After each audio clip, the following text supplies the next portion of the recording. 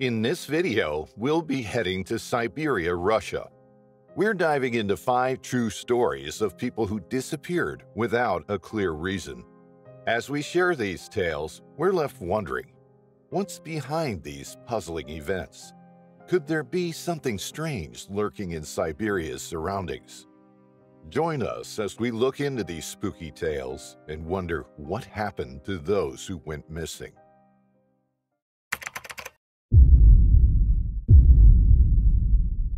In August of 1960, a team of geologists led by the notable Vladimir Dubchenko went on a daring expedition into the expansive and wild terrain of North Baikal Taiga, a mission that aimed to reveal the ancient geological mysteries hidden within the rugged landscape. The team was comprised of individuals of diverse expertise, including Nina, a highly skilled and experienced geologist whose expertise was widely acknowledged, and Nikolai Troyan, a passionate and ambitious young enthusiast eager to showcase his abilities in the field. On the cold morning of August 10th, Nina and Nikolai, carrying lots of maps, tools, and their own determination to explore something new, set out on their daily exploration. However, nature seemed to not cooperate with them, making a seemingly routine mission turn into a dangerous one. As they navigated through the dangerous terrain of the dense forest, they encountered obstacles such as the entangled foliage, slippery ground, and the daunting Sinica River, whose swift and turbulent waters posed a serious challenge. Not bothered by these challenges on their way, they still continued. However, their own fate had a different plan in store for them. The weather abruptly took a turn for the worse, with dark clouds looming ominously overhead, accompanied by howling winds, torrential rain, and swirling snowflakes that caught the geologists off guard. Even the experienced event key guides accompanying the team were taken aback by the sudden intensity of the storm. Despite the increasingly hostile conditions, Nina and Nikolai persisted in their pursuit of the expedition's goal, and they were really determined to know what's hidden beneath these geological wonders. However, as the storm intensified, communication with the base camp went weak, leaving them isolated and vulnerable amidst the unforgiving storm. Hours passed by, which eventually turned into days, and concern began to grow among their colleagues at the base camp. When Nina and Nikolai failed to return as scheduled, a search party led by Vladimir Dubchenko was swiftly assembled. The team searched the area tirelessly, their voices echoing through the wind as they called out the names of their missing comrades, hoping for a faint response to guide them in the right direction. Yet there was no response or even traces from the two, offering no clues to the whereabouts of the vanished geologists. The heavy snowfall had effortlessly covered their tracks, rendering them almost impossible to trace. The relentless search continued, carrying with them the frantic hope of discovering Nina and Nikolai alive. What seemed to be days turned eventually into months, and the prolonged absence of Nina and Nikolai cast a gloomy shadow over their colleagues, who refused to give up and still hoped for a miracle to come. Various theories and speculations were made, ranging from accidental mishaps to encounters with wild animals. Yet none could provide a definitive explanation for their inexplicable disappearance. Some said that they might have succumbed to the treacherous currents of the Sinica River, while others entertained the grim possibility of a fatal encounter with a predatory beast. However, lacking tangible evidence to support these theories presented, they merely remained as unverified. With the passage of time, the mystery surrounding their vanishing deepened, giving rise to increasingly fantastical speculations. Supernatural interventions and extraterrestrial abductions entered the conversations between people who speculated, overshadowing the efforts to uncover the truth. With the swirling rumors, the undeniable fact remained. The whereabouts of Nina and Nikolai remained a mystery. Years slipped away, and the memory of the missing geologists gradually faded from the public consciousness. Yet for those intimately acquainted with their story, the ache of their absence lingered on, and more questions have yet to be answered with time. In the end, The inexplicable disappearance of Nina and Nikolai remains a mystery in the records of the North Baikal Taiga. The overarching question persists. What really happened on that very day? Did they meet a tragic end? Or did they go on a mysterious trip into the unknown, forever hidden from everyone? Only time can show the answers.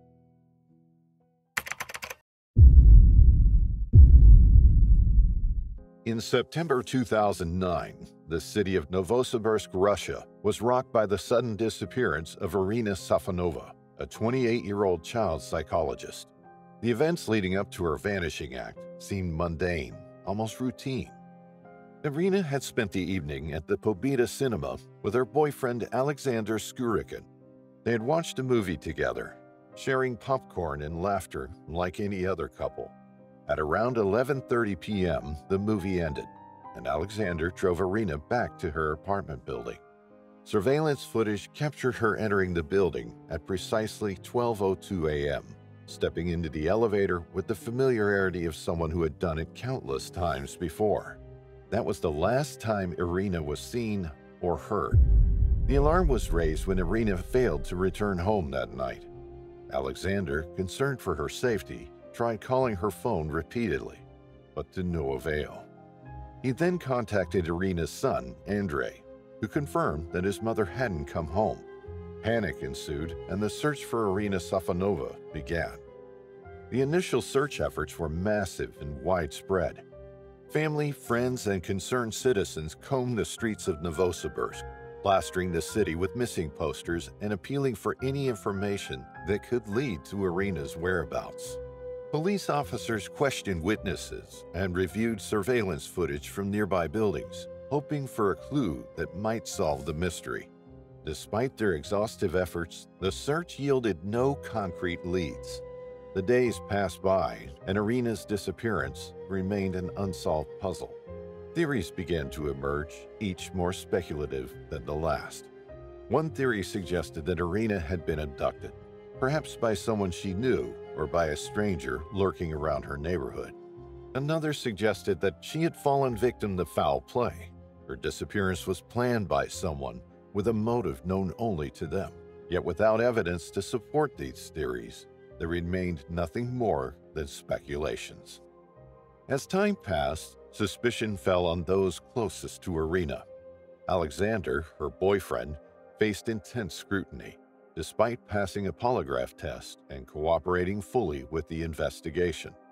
The possibility of his involvement loomed large, casting a shadow over their once ordinary relationship. Irina's estranged husband, Vladimir Safonov, also came under suspicion.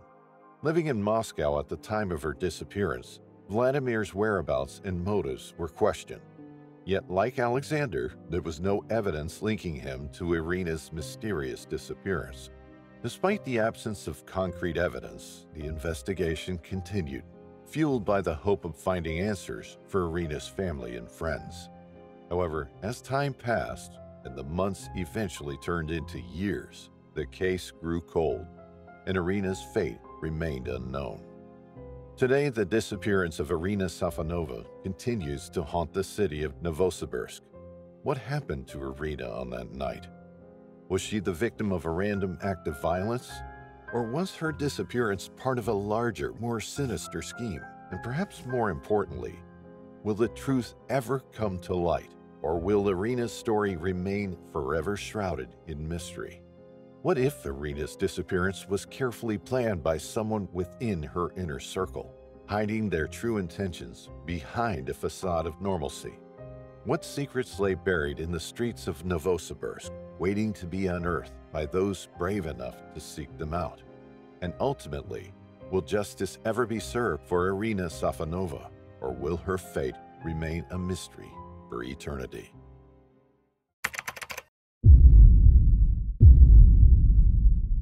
Victor Mekas was a typical 20-year-old student studying at the Irkutsk State University.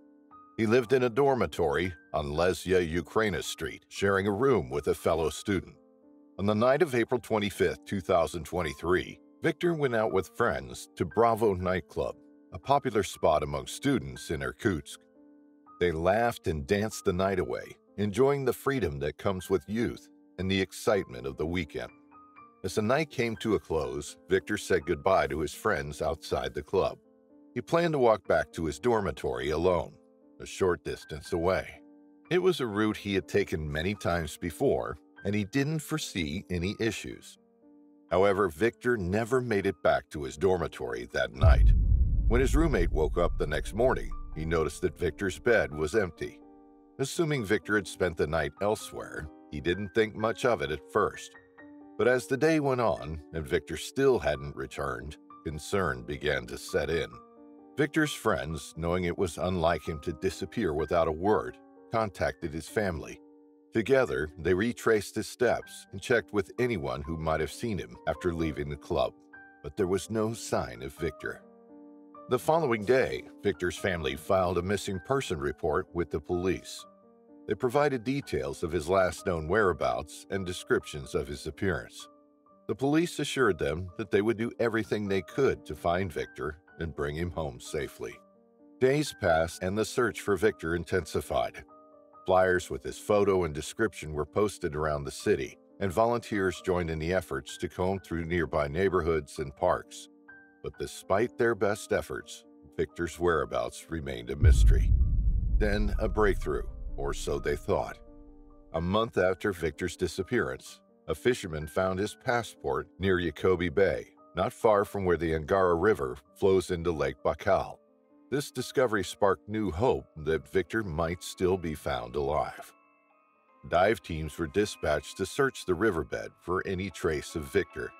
They carefully combed through the murky waters, hoping to find something that would lead them to him. But as time passed and no new evidence surfaced, the initial optimism began to fade. With each passing day, Victor's family and friends grappled with the uncertainty of what happened to him. They clung to the hope that he was out there somewhere, waiting to be found. But as time passed, their hope began to fade. Various theories circulated about what might have happened to Victor. Some believed he had fallen victim to the river's currents, perhaps after a misstep or accident while walking near the water's edge. Others speculated that foul play might be involved, pointing to the possibility of abduction or robbery gone wrong. Despite the lack of concrete evidence, the search for Victor continued. The city of Irkutsk rallied around his family, offering support and assistance in any way they could. But as time went on and leaves grew cold, the likelihood of finding Victor alive dwindled. Now, almost a year since his disappearance, Victor Mekas remains missing. His family continues to hold out hope for answers, but the passage of time has only deepened the mystery surrounding his fate. What if Victor had encountered foul play, his fate forever tied to the river? What if he had chosen to disappear, seeking a new life elsewhere? These questions were discussed, haunting those who knew and loved him as they continue to search for the truth.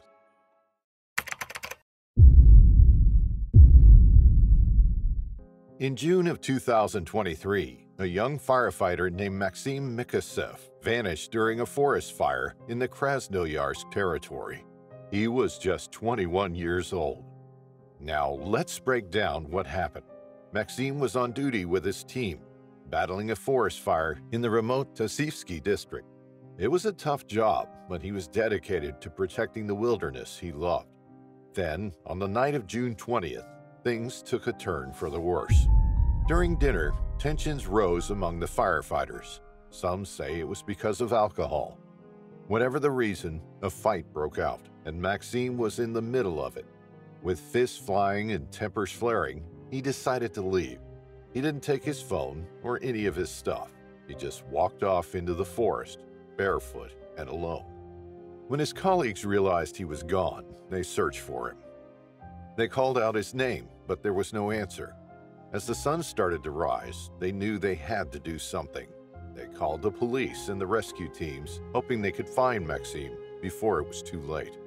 The search was intense. Rescuers ventured through the forest looking for any sign of Maxim. They used dogs to sniff out his scent and helicopters to search from above. But despite their efforts, there was no trace of him. As time passed, Maxim's family grew more desperate for answers. His mother, Evgenia Makovletskaya, turned to social media, begging for help. She couldn't understand why her son would just disappear like that. She was sure something terrible had happened to him. In October, the search resumed with even more people involved. They covered hundreds of kilometers, searching every inch of the forest. But still, there was no sign of Maxime. Now, let's talk about the theories. Some people think Maxime got lost in the forest. Maybe he wandered off and couldn't find his way back. Others believe he was attacked by an animal, like a bear or a wolf. And then there are those who think something more sinister happened. They say Maxime's colleagues had something to do with his disappearance. Maybe they heard him and then covered it up. Throughout this mysterious disappearance, the community joined in the relentless search effort. Maxime's story became a haunting mystery that gripped the hearts of many. Days passed that eventually turned into months, but Maxime's whereabouts remained a mystery lost in the wilderness. The changing seasons painted the forest in different hues, but the truth behind Maxime's disappearance remained hidden, surrounded by uncertainty and speculation. Each passing day brought a new theory, a new possibility, but no definitive answers. So what if Maxime really did get lost in the forest? What if he's out there somewhere, scared and alone, waiting to be found? Or what if he was attacked by an animal? It's a terrifying thought, but it could explain why there's been no sign of him. And then there's the possibility that someone hurt him. It's a chilling idea, but until Maxime is found, we won't know for sure what happened to him. The mystery of his disappearance lingers, haunting those who knew him and leaving a void that can only be filled by the truth.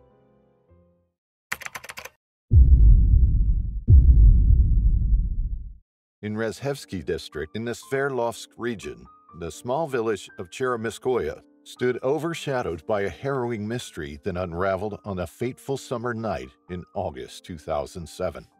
This mysterious puzzle revolved around 3-year-old Maxim Plotnikov, born on the 26th of August in 2004, whose sudden disappearance shocked a whole tight-knit community, leaving them gripped with fear and uncertainty.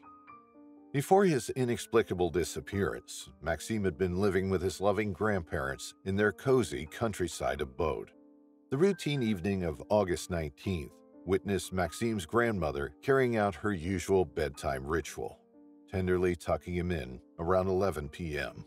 As the innocent child peacefully drifted off to sleep, oblivious to the sudden change, little did he know the turbulent events that would soon disrupt the peacefulness of his world. In the silent hours that followed, Maxime's grandparents were peaceful in their slumber, their sense of security shattered by the unforeseen events awaiting them.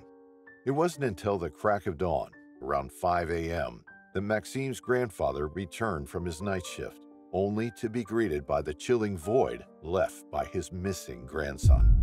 A palpable sense of dread covered the household as frantic searches proved useless in locating the young boy.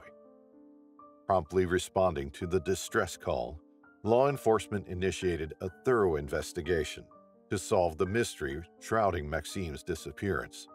Preliminary investigations revealed that Maxime's grandmother had put him to bed only to find him missing upon waking. Complicating matters further, Maxime's parents were away in Yekaterinburg at the time, adding a layer of perplexity to the unfolding mystery.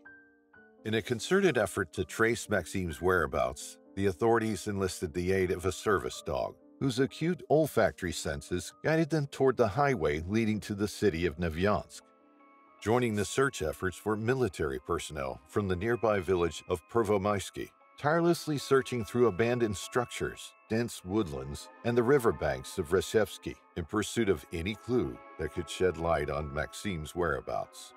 Despite the exhaustive search missions, Maxime's whereabouts continued to remain a mystery, making people uncertain of what might have happened to him. A sudden twist in the story saw suspicion looming over Maxime's own grandparents, who were detained by law enforcement for questioning under Article 91 of the Criminal Code of the Russian Federation. Nevertheless, no formal charges were pressed against them, and they remained under the close scrutiny of the authorities as the investigation progressed, adding a new dimension to the puzzling case.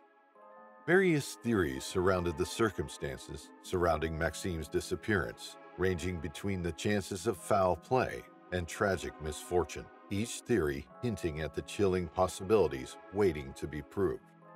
While some speculated about the potential role of Maxime's grandparents in his sudden disappearance, others pondered the grim likelihood of an unseen tragedy happening to the young boy during the night he disappeared. As the days of relentless searching went into weeks, the hunt for Maxime Plotnikov continued. Each passing day brought forth another set of unanswered questions rather than answers, further haunting the community with the looming uncertainty. What if Maxime's disappearance hid a darker truth that was planned by those closest to him? Could the answers to Maxime's vanishing lie buried beneath layers of deceit and betrayal, awaiting discovery through the pursuit of truth and justice? We may never know, as until now, Maxime's sudden yet mysterious disappearance was still left with a big question mark.